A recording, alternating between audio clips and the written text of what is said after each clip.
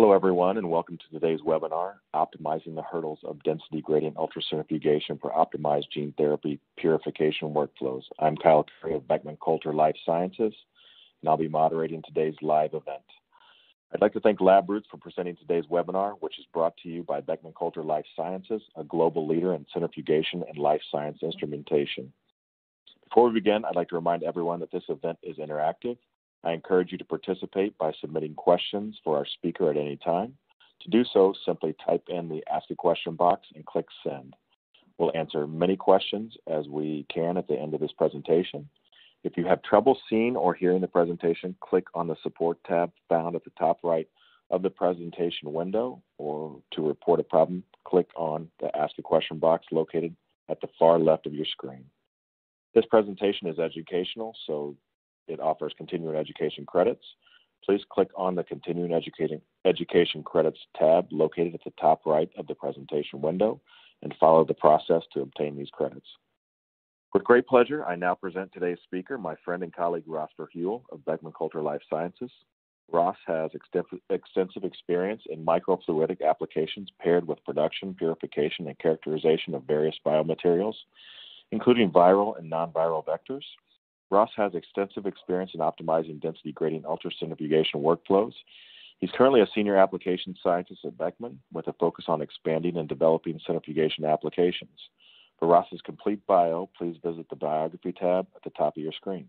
Ross, please go ahead and begin your presentation. Thank you, Kyle, for that great introduction, and hello, everyone. Today's webinar, we're going to cover, as Kyle mentioned, looking at some of the hurdles perceived in density gradient ultracentrifugation, and we'll go through some examples of how these density gradient applications apply in gene therapy purification workflows and give an introduction to density gradients as a whole. So we have a few just quick legal slides to go through, and so first, addressing the perceptions about density gradients. Some of those being shown here on the slide, one being that density gradients are too complex and they're not worth the time invested to learn or implement. Another being that the technique is old and it's outdated, no longer relevant, and that density gradients require super long run times and don't fit in the process because of their duration. And finally, that they're only applicable for small-scale research applications. And the focus of this webinar is going to be to address these concerns that some people may have and try to show some examples to dispel these common perceptions. So what we're going to cover in this webinar then is an introduction to density gradients as a whole, what they are, how they're used, and what some of the separation capabilities are. We'll go through examples of how to go through setting up a density gradient experiment and what that process is, some of the key considerations, and then we'll have an example of actually putting some of those steps into action. And then finally, we'll go through a few examples about how density gradients are used in biotherapeutic purification, with the examples being for AAVs and plasmid DNA. So first, to get started, what is density gradient centrifugation? So in the simplest form, it's conducted in a column of liquid medium of varying density, which subsequently has varying viscosity typically, and the components in the sample are separated based on their physical properties, being size, mass, and density, along with some others, including shape, in the presence of centrifugal forces. And the means by which the separation actually occurs is that the viscosity of the gradient affects the rate at which the particles move through this liquid column, and the density affects the final position of the particles. And a quick example that a lot are probably familiar with is PBMC isolation from blood. This often done with a Ficol gradient, as shown here, where the different components of the blood sample separate based on their density, and from there you can isolate the component of interest. Now, when looking at density gradient ultracentrifugation, it focuses and operates on the exact same principles as normal density gradient centrifugation, with the key differentiator being that the speed and forces exceed 100,000 times g. So application-wise, and how these different techniques are used, is the normal density gradient side is used for larger materials typically because the forces that need to be applied are much lower in order to get proper migration rates and separation of these components. So some of the common examples being blood components, mammalian bacterial and other types of cells, organelles and subcellular components. But on the ultra side, so with DGUC, it's usually more applicable for smaller materials, so often under a few hundred nanometers.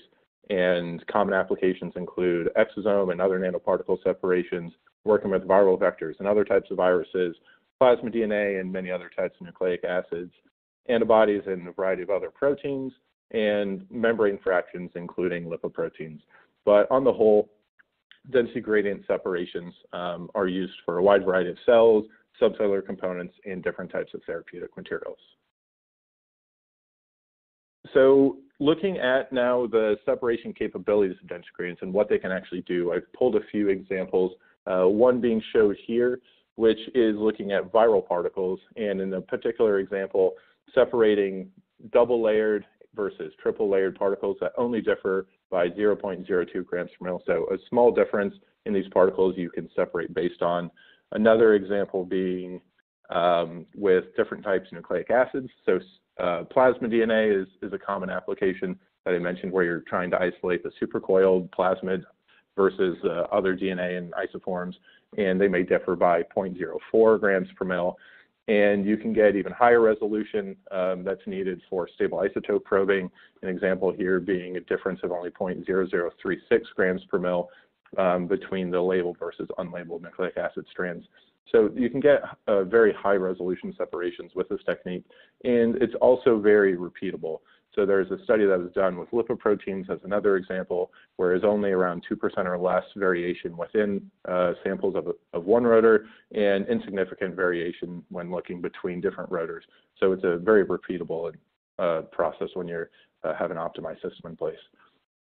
And as far as the basis of these differences go, an example being with viral particles, the example before is that they have different layers, and that the ratio of the protein to nucleic acid cargo is what drives these differences in the density of the material, because proteins have generally a lower density than nucleic acids. So when you're changing that ratio, you change the overall density of the particle, and the density gradient separation techniques can exploit those differences and facilitate that purification. So overall, the density gradients enable consistent and high purity separations. So in order to relate things back a little bit to other ultracentrifugation methods, I'll introduce pelleting as something that most people are very familiar with. So pelleting separates materials based on their size and mass, also known collectively as the S value or sedimentation coefficient, as shown at the bottom of the screen, where increasing size and mass increase the S value, and the higher the S value, the shorter the time it takes to move the particles from A to B, and in the example shown here, to pellet them actually to the bottom of the tube. And the advantage here is that you get a fast and simple separation of materials that have very different S values, but the differences come into when you have more similar materials, and that's why density gradients are often used. So there are three main classes of density gradients types being shown here. So rate zonal, equilibrium zonal, and isopycnic. Rate zonal is most similar to pelleting in that the separation basis is, again, based on the sedimentation coefficient. And in this situation, you want a long path length because it's effectively a race where all the materials start at the same point as shown in the picture below. And they move at different rates based on their S values. And the longer the path length is, the longer the racetrack, and you get more separation as a result of that. So it's useful for materials that have very similar S values, unlike pelleting. With the other two examples, they separate on the basis of density. And in that case, use a different type of gradient materials, which we'll cover a little bit later. But the advantages there are that with equilibrium zonal, it's prepared typically as a step gradient, as shown in the picture. And you can get a one-step purification and concentration of the components by density. So it's pretty simple to prepare these gradients, and you can get pretty good separation. But the real advantage of isopycnic gradients are that these gradients are continuous, and you can get the highest possible resolution of separation by density using isopycnic gradients. So an example, or a couple examples that we'll go through at the end are again, as we mentioned before, with viral vectors and supercoiled plasmid DNA. So we'll cover those later and touch on them at the end of the presentation. So in order to demonstrate the complementarity of these different types of density gradients, because they separate by different means, we'll walk through this slide here, which shows the density of materials, different types of biomaterial categories, versus their general sedimentation coefficients. And you can use information like this to help dictate and drive what sort of density gradient type is applicable for the material that you're looking for. So as an example, say you want to look at a particular virus that falls somewhere on the map in this general location. The process you might go through is starting with your bioreactor to first harvest your cells. So you might use a high-performance centrifuge for that step. And assuming that the viral particles of interest are inside the cells, the next step would be to lyse the cells. Again, you can use a high-performance centrifuge to isolate the components of the lysate and remove the debris. And then from there, you might choose to do a rate zonal type application. So the green bar here shows the slice that you would obtain from that rate zonal centrifuge experiment. And it's not completely pure. You can see that you might get some other virus types in there. There could be some other debris that's carried along in the process if you select that slice. And it can help in removing other nucleic acids that are contaminating, which are way on the other side of the screen because they have a much different sedimentation coefficient. And then if you follow that up with an isopycnic type density gradient, that can further help remove additional components to really zone in on one specific area of this map. And there's synergies between combining different types of the centrifugation techniques. So in terms of being able to get started using density gradients, there's a number of things to consider, especially if you aren't familiar with density gradients as a whole in general. And I've simplified it down to 5 basic steps and considerations to go through if you're looking at implementing this in a new process. And those are shown here, and we'll go through those one by one. So the first being looking at your starting material and really taking a close look at what it is, what the general composition is, what the concentration is of the material of interest, and the volume to find the scale. So other factors that come in here in terms of the decision-making process are, do you need specific types of biocontainment? Do you need to maintain sterility? And do you need to remove any additional components of the mixture before moving on into the density gradient steps? And these decisions will affect the centrifuge type that you need, so the scale and what sort of speed range you're at, whether it's the high performance or the ultracentrifuge that we talked about on the previous slide. What type of rotor is appropriate, again, for the capacity side, and if there are certain levels of containment that's needed. The scale of the process, so if you need multiple instruments to support the overall workflow, what types of tubes and sizes make sense. And then sterilization methods, so whether it be for the rotor, the tubes themselves, or if you want to bypass that process and purchase tubes that are already sterilized. The next thing to look at is the separation method. So this is speaking to which type of gradient is most appropriate to isolate the target that you're going after that's desired from the contaminant material. So picking the gradient type.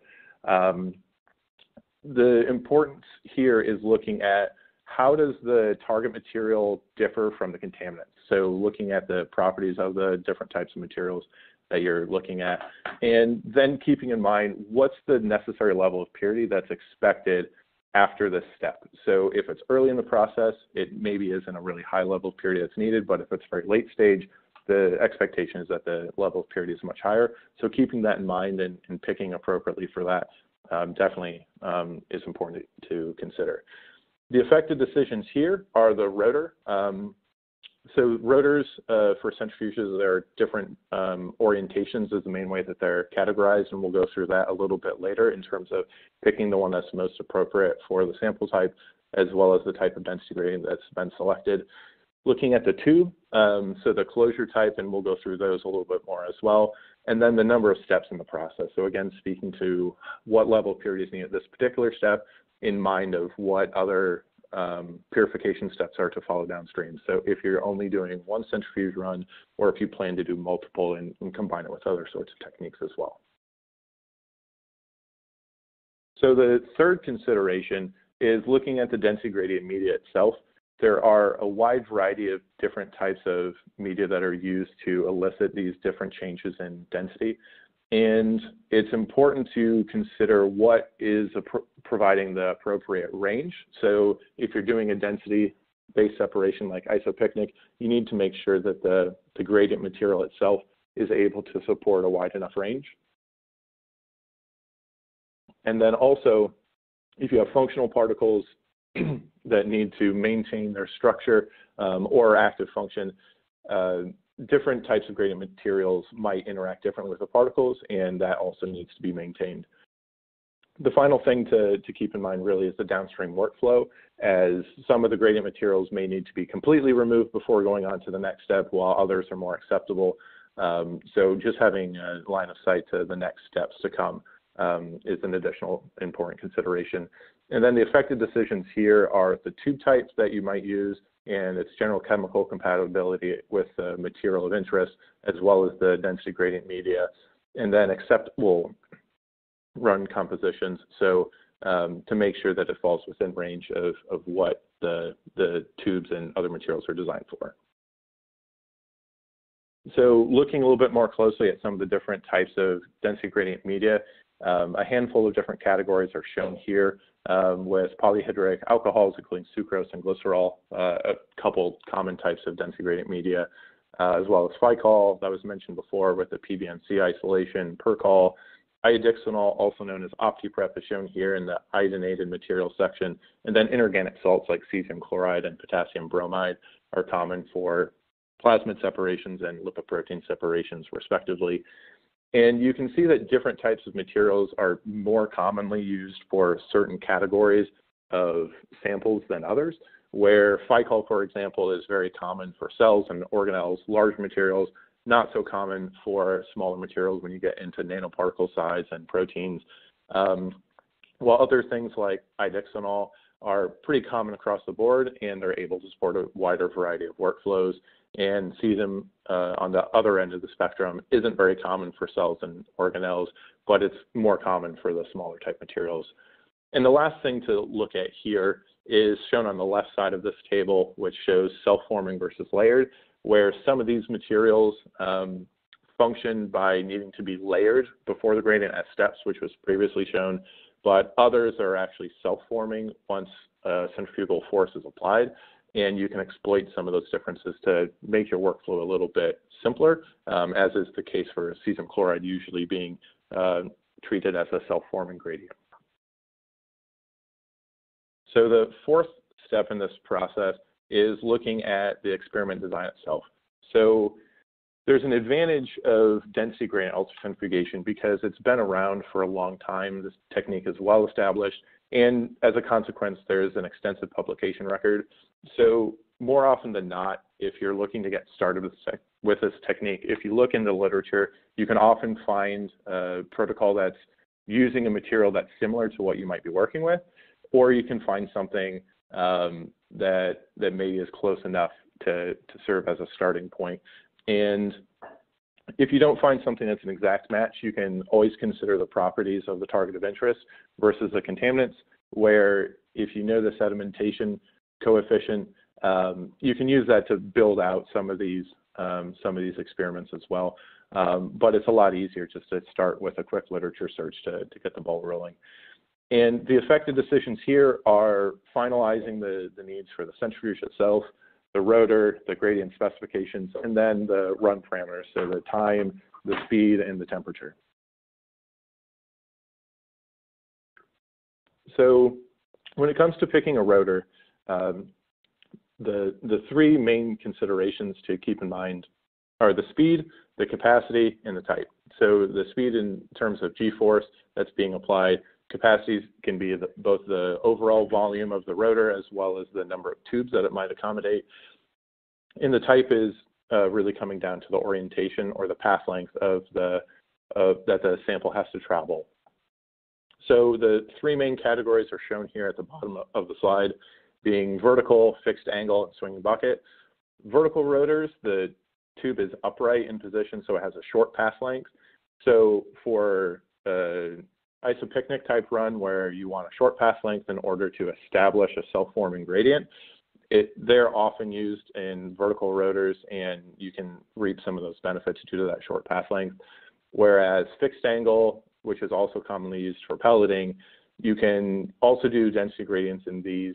But if you have a material that's in the sample that might be likely to pellet out, you don't have to worry about that in the fixed angle situation. You're also able to reach high speeds and have relatively high capacities. So some of the common applications there are using exosomes and viral vectors. And swinging bucket is most commonly used for rate zonal type applications because the tube orientation changes during centrifugation, where it swings into an outward position and you get the longest path length in this situation. So doing separations of antibodies and antibody conjugates and exosomes are most common for this because you're doing a separation based on size and not so often density. And the general rule of thumb with centrifugation when it comes to rotor selection is that if you increase the speed, you decrease the time, again relating to the sedimentation coefficient of the particles. And if you decrease the path length, you also decrease the time. So those factors all come in when you're looking at which rotor is most appropriate. And then when it comes to tube selection, there's actually quite a variety of tubes that are available. The main considerations here are the tube material. So largely in terms of chemical compatibility, again, with the gradient media and the sample composition itself, the capacity or the volume of the tubes, and the sample containment and recovery method. So this comes down to the type of closure. And examples are shown down here below. The blue labels are for the different tube materials, so the most common ones being polycarbonate, ultra-clear, and polypropylene, with polypropylene generally having the most chemical resistance, so it's a pretty common selection.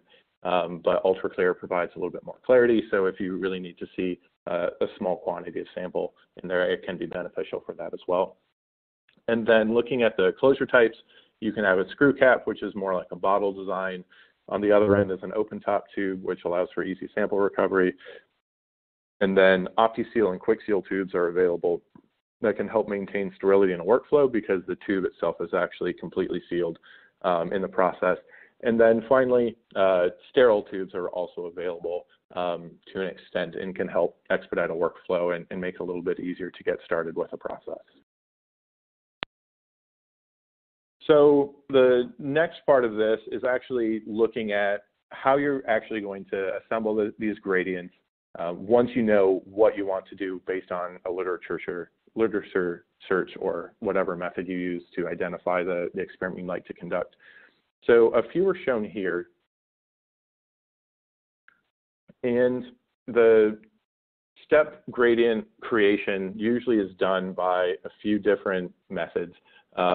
There are two general manual methods that you can use, being overlay or underlay as shown here.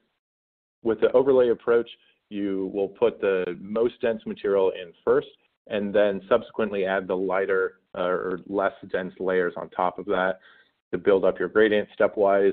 With the underlay methods, it's basically the exact opposite, where you actually start with the least dense material first, and you can use a long needle or cannula to then subsequently layer in the increasingly dense materials below it. And in the end, you get the same result. It's just somewhat, it's a matter of preference. Underlayering is also generally more amenable to using tubes that have a narrower opening. So like the QuickSeal tubes and OptiSeal tubes, it's often a little bit easier. And then on the other hand, you can do automated approaches with automated liquid handlers, such as the Biomech that's shown here, where you can program in the desired gradient and get it built out for you in a little bit more of a hands-free method that has some additional benefits to that. And then for the needs that require continuous or linear gradients, there are a few different ways to go at making these, with the first being passive diffusion. So in this case, you actually start with a step gradient that you prepare with one of the methods above, and just using diffusion, either at room temperature or refrigeration, the different layers will diffuse over time.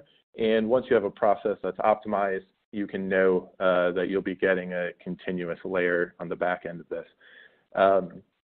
Using a similar process or facilitated diffusion that I've called here, again, you can start with the step gradient, but if you take the tube and cap it and put it on its side, you increase the surface area between the different layers of the gradients, and that increased surface area expedites the diffusion process.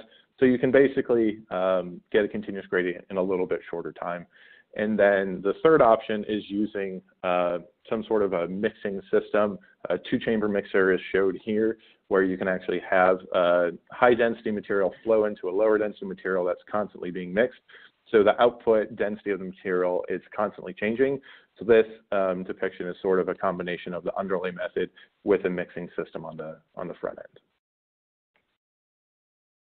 And then finally, after the run's been decided, and then you need to get your sample out.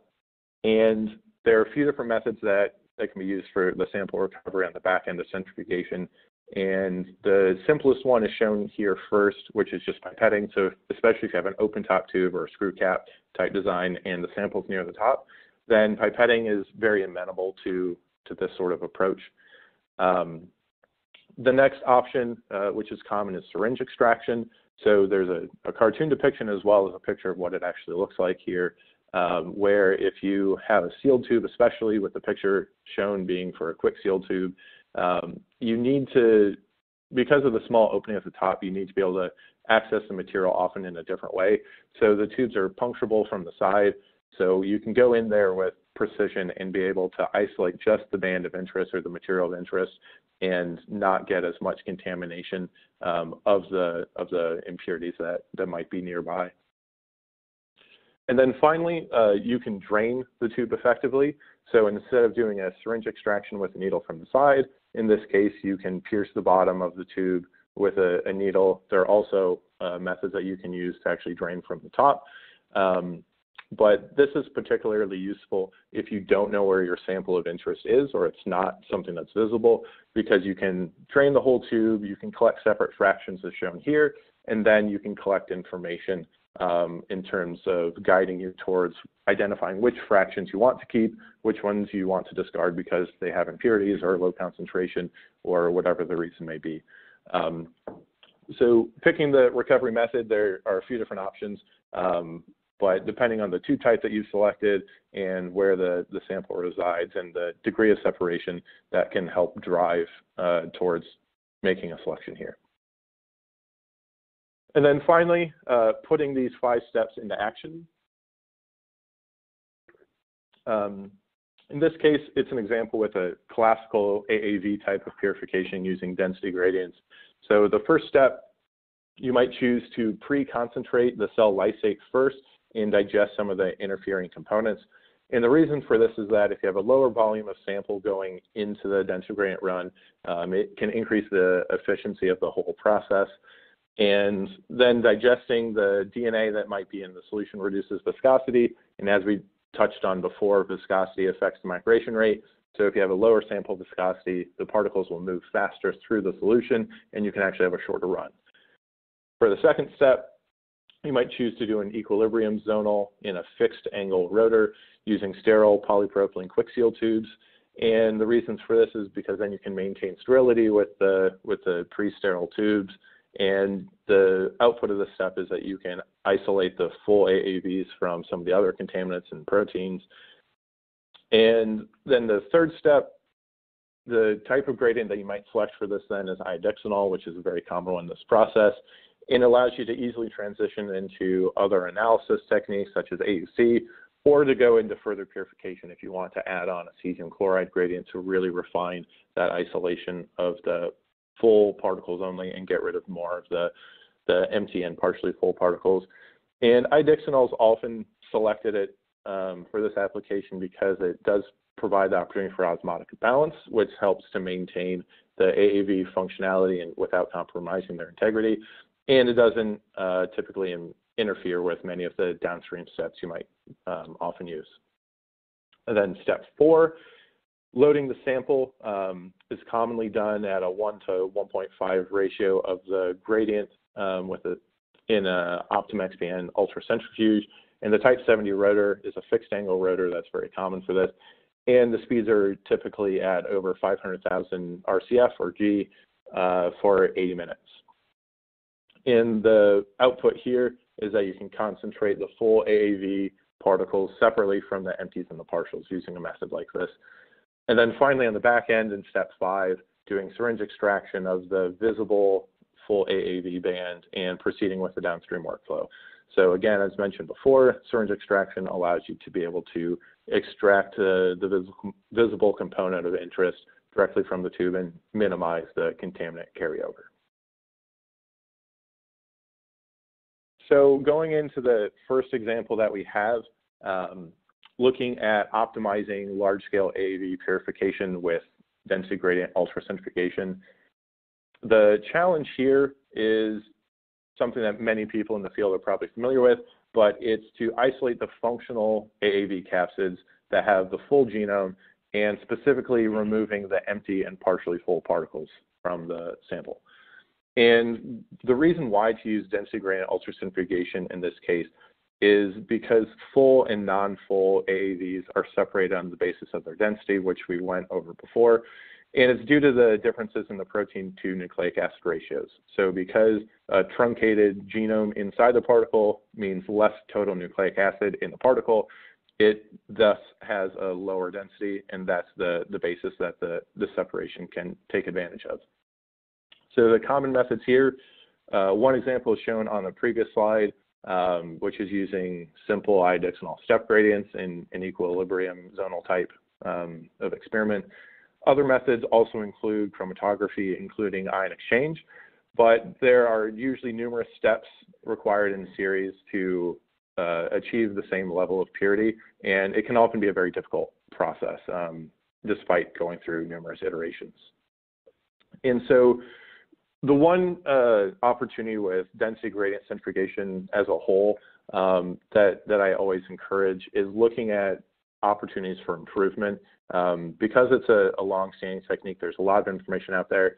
And if you're following a process that's not specific to what you're looking at, there might be room for improvement given your own specific sample type.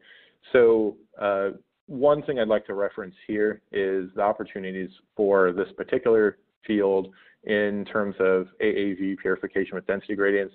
The example on the previous slide is kind of the classical approach, but there's a publication that's been out for a while that shows the opportunity to improve on these methods by more than 7.5-fold with just simple process optimization. So including both optimizing the density gradient design itself, as well as the run parameters in terms of the speed and time that's been done.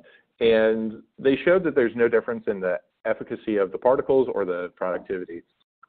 So what they demonstrated here is that you could get purification from an equivalent of about 10 liters of starting cell culture in a single 20-minute density gradient run using the type 70 rotor. And the overall process then becomes, if you scale that up over time, throughout an 8-hour shift, so a single working day, that process that they came up with is able to process 128 liters of cell culture using a single instrument. So you can imagine that if you can support a couple instruments in parallel, you can easily scale out this process to be able to support increasingly large scales of cell culture and viral vector production in general. So the second example that we'll cover is with plasmid DNA. The challenge here is to isolate the complete supercoiled plasmid DNA from other nucleic acids and proteins. And as many people know, the plasmid DNA is a starting material for a lot of different biotherapeutics, whether it be antibodies, proteins and enzymes, or viral vectors. But getting a really quality starting material is important to make sure that the downstream process is as productive and effective as possible. And so the reason why to use density gradients in this case is it's well established. The cesium chloride method has been around for decades, and many people often find better transfection efficiency using this method.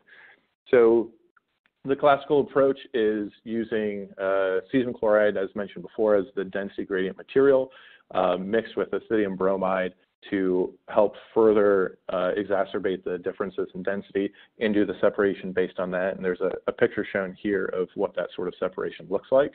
And some of the other methods, again, include chromatography, but as before with the AAV example, there are often numerous sequential steps required to reach high levels of purity, and as before, again, it can be difficult to reach the same level of purity as many researchers find. So again, there are opportunities to improve even upon this long-standing method. Some of the alternatives include different types of protocols with different materials. So it's been demonstrated that you can replace the cesium chloride and acidium bromide materials with idixanol and DAPI.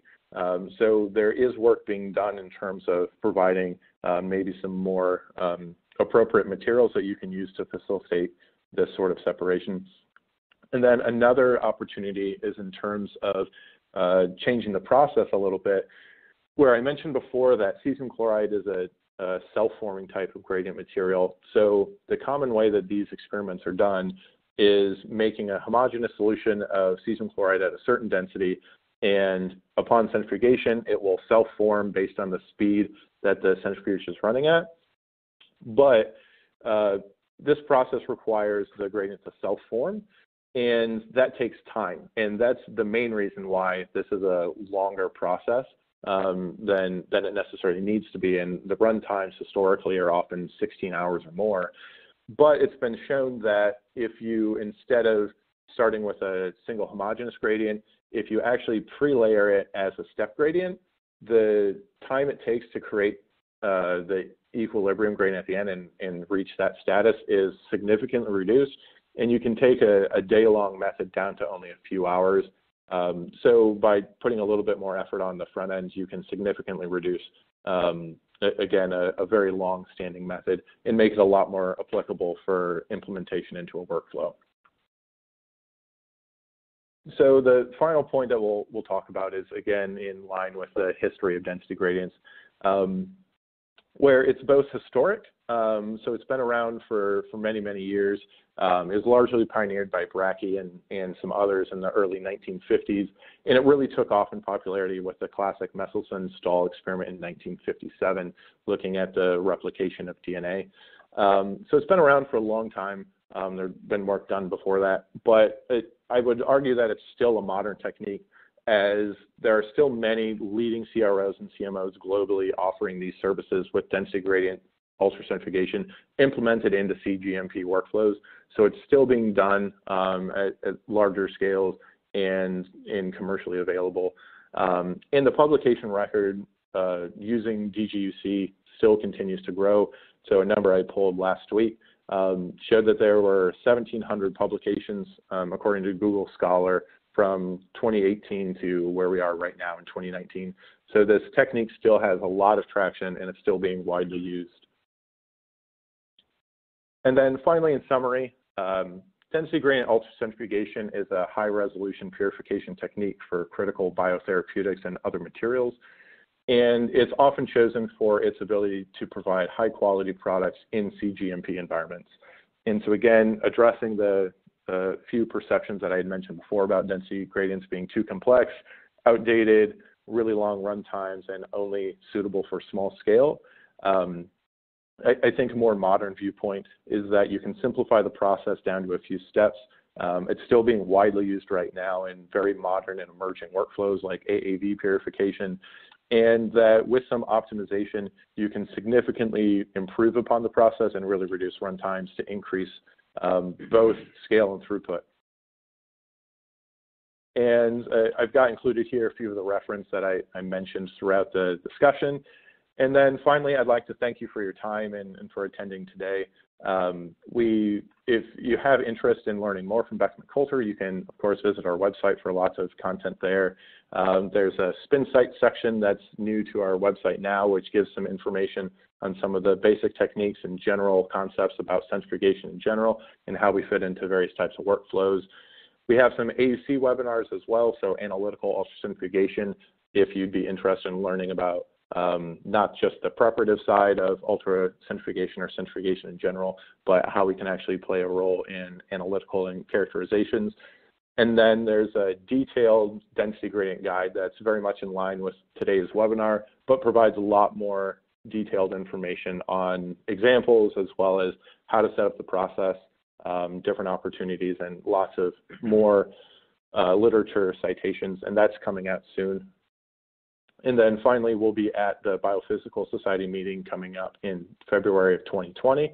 A colleague and I will be attending and holding a workshop on both preparative and analytical ultracentrifugation. So if you're going to be at the meeting or if you'd like to get more information, you can meet with us there at that time. So with that, again, thank you for your attention, and we'll open it up for questions.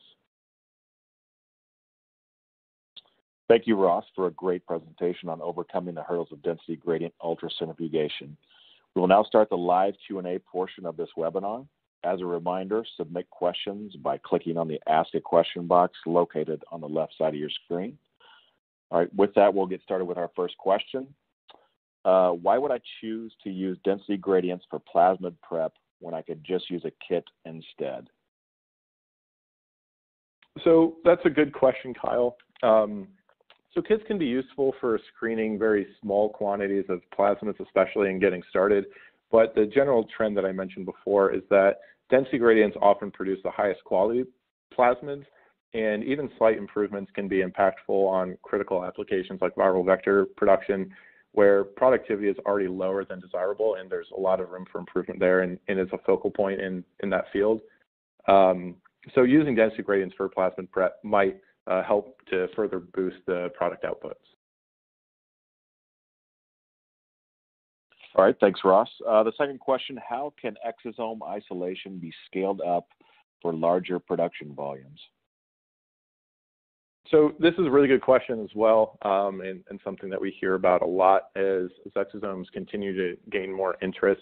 For large-scale isolation of something like exosomes, I definitely recommend looking at either large-scale tube rotors like the Type 45, but also the continuous flow ultracentrifuge offerings that there are.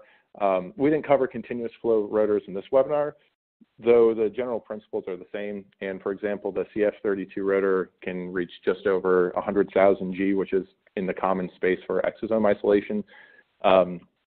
And continuous flow rotors, however, sample can be continuously pumped into the spinning rotor, and that allows for the larger materials to be able to get pushed into the density gradient. And because exosomes from culture media are typically quite low concentrations, there's potential to process large volumes of the clarified culture media in a single process. All right, next question. Why would a density gradient give a better purification than ion exchange chromatography for AAVs? So the major shortcoming of ion exchange chromatography is that while the full and empty particles have a fairly substantial surface charge difference, the difference of full and partially full capsids can be very small. And resolving these minute differences can be very challenging and often requires lots of protocol optimization upon making any changes to the system, whether it be the gene of interest or the capsid shell, which will have an effect on the surface charges. With density gradients, on the other hand, the system reaches a stable equilibrium, as is the case for isopycnic gradients that we covered. And because of this equilibrium, it's possible to extract the density range of interest. And further, there's little or no optimization generally needed when making changes to the AAV design, as the density gradient process is serotype independent.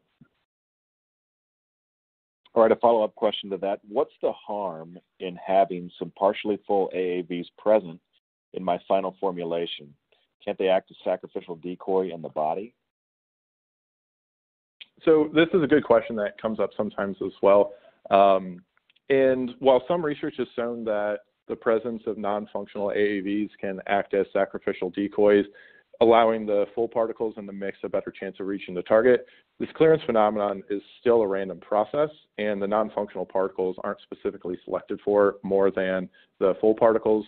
So in order to increase the therapeutic response, you could add either more functional or non-functional particles.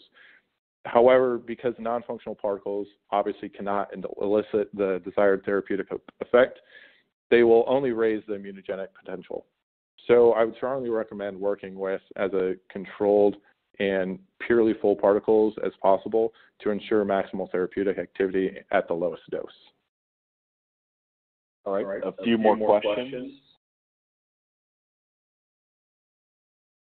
How do you calculate such low densities so accurately?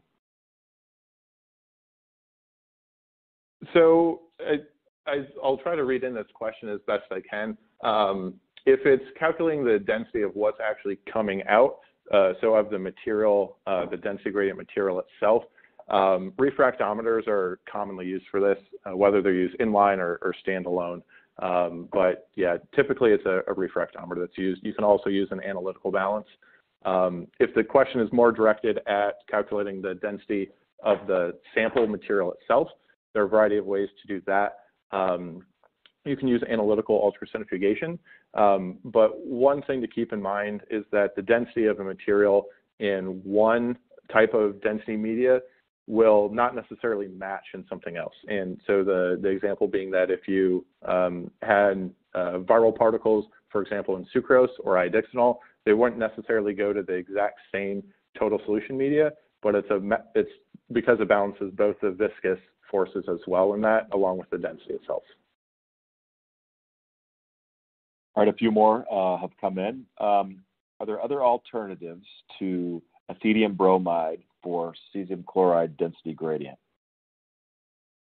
So yes, there are alternatives. I mentioned one example in one of the later slides, and these will be available on demand later that you can review. It's been demonstrated with iodixanol as the replacement for cesium chloride, and then DAPI instead of ethidium bromide. There's other work that's been done with some other type of binding agents. I know I've seen gel green used for some other types of nucleic acids, but there are some examples out there that have been developed already, and I think there are definitely opportunities for others that can be utilized as well. All right, a couple more questions. So can you use this technique to separate drug-loaded vesicles from empty vesicles, and what kind of gradient material would you suggest? So that's an interesting question. So the short answer is yes, there's definitely potential to help with that. The reason being that the drug-loaded vesicles would likely have a different density or sedimentation coefficient that you could exploit. So depending on which of those differences there is, that would drive you towards picking the right type of density gradient. So for example, if the drug is higher in density than the rest of the particle itself, then you probably could use a isopycnic type gradient or equilibrium zonal if it's a big difference. And then choosing the appropriate media type to go with that depends on the composition of the drug-loaded particle itself. But whether it be iodixanol, cesium chloride, or something similar to that would be useful. All right, it looks like we have one more question, Ross. If we have dimerized AAV capsids in our loading sample, will they be localized in the same fraction as monomeric capsids, or will they be in more dense fraction after centrifugation is done? So this is a really good question. So it'll depend on how the dimerization is occurring. If the individual particle density is still maintained and there aren't any conformational changes or anything that would affect the density of the particles, then you would expect them to co-localize both the monomer and the dimer. But if there are any changes that are taking place, they would be possible to separate. If this is the kind of thing that you're trying to separate, though, monomer versus dimer, the best approach would be to do a rate zonal run, in which case you're looking at more the size and the mass of the particle, so the sedimentation coefficient, and you'd be able to do that sort of separation a lot better with rate zonal versus a density-based separation like isopycnic. Thank you, Ross. Do you have any final comments for our audience? I think the final comments I have is just that the density gradient ultracentrifugation technique is really versatile and can provide a lot of benefits over some of the other types of methodologies, being chromatography, in some key application areas. some of those applications being AAVs and plasmid purification, like I mentioned before. Again, because the modality of separation using this technique is largely or can be density-based, which not very many other techniques can really look at doing separations in that sort of a method. So I think being more open-minded to implementing the density gradient techniques can be really beneficial as an alternative or an adjacent purification opportunity.